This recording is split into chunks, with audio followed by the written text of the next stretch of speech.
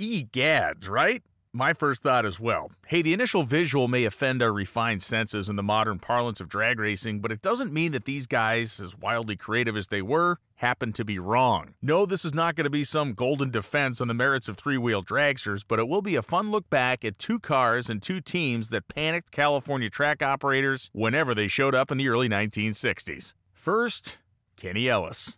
Kenny Ellis wasn't the first man to have a three-wheel dragster. For example, the Arfons boys had their garish Green Monster 1 a half a decade before Ellis brought his theories to life with partner Leon Wilton in the late 1950s. The difference is, Ellis was certainly the highest profile champion of this three-wheeled cause for a good long while. The three-wheel dragster that Ellis and Wilton brought out in the late 50s started with a 283 packing 6 carburetors and eventually graduated to the supercharged program you see here. Basically, he and Wilton had to talk their way onto every single track they showed up to. Track operators and fellow racers were horrified. The tech inspectors didn't know what to do, and the two guys became experts in pleading their own case to simply get their car on the racetrack to see if their theories would prove correct. Unfortunately, I don't know who manufactured this particular initial chassis, so if you do, leave it in the comments. Now, by the time Ellis and Wilton were making real power with their blown 283 Chevy, this initial chassis was taxed beyond its limits. Not giving up, the pair advanced their cause with Scotty Fenn, the irascible and irrefutable chassis genius of the 1950s drag racing scene. Loving a challenge as well as anything that would torque people of power in drag racing, Fenn started with one of his K88 chassis,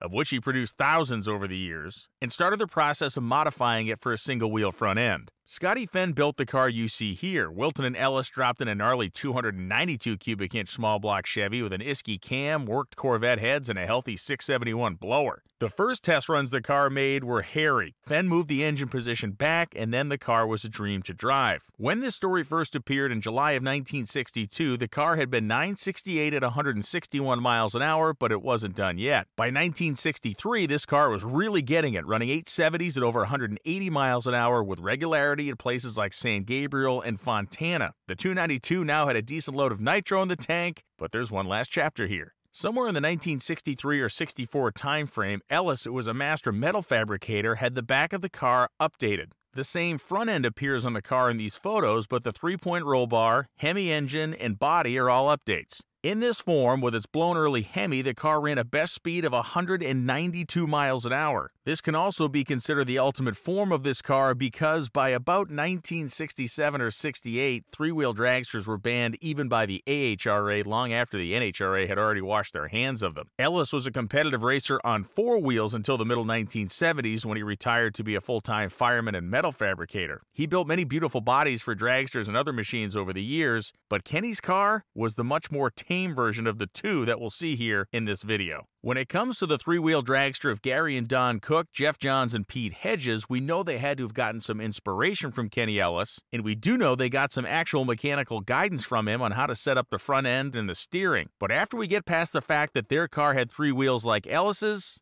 the similarities stop there. Kenny's dragster mostly followed the norms of the day minus 1 tire. This car? This thing was completely and utterly wild and fast. On its first day at the track in January of 1963, with Jeff Jahns driving, it went 877 at 177.84 miles an hour. How? Well, the car used a 110-inch wheelbase, sat 42 inches wide, and had no suspension of any type. The engine was a 471 blown 297 cubic inch Hemi that was mounted sideways behind the driver, drank 25% nitro, and got force-fed 14 psi of boost from the blower. The rear wheels were chain-driven. The car had no transmission or clutch, and the launch pattern was absolutely insane. Using small caster wheels, the car would be pushed to the starting line. The caster wheels would hold the slicks off the ground and were controlled by air cylinders. Jeff Jahns would fire the car up, get the motor spinning, get the tires spinning, and when the flagman moved the flag, would hit a button that would drop the car off of the caster wheels onto its rear tires, which would be spinning somewhere in the neighborhood of 150 miles an hour,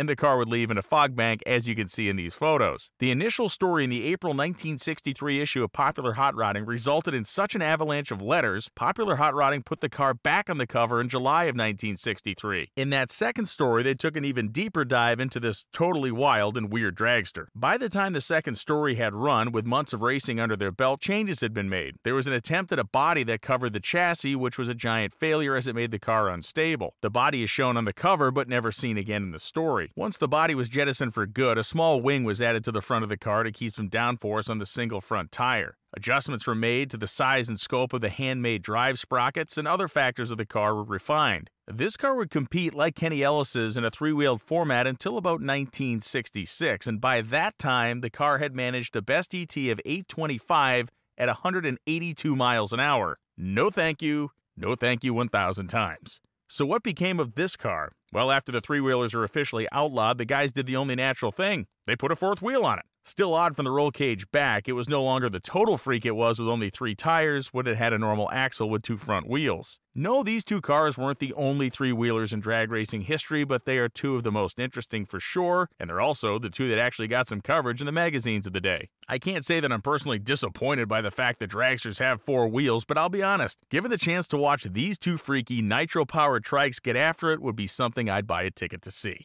Didn't know 3-wheel dragsters existed? Now you do. Like and subscribe for more fun racing history and automotive content.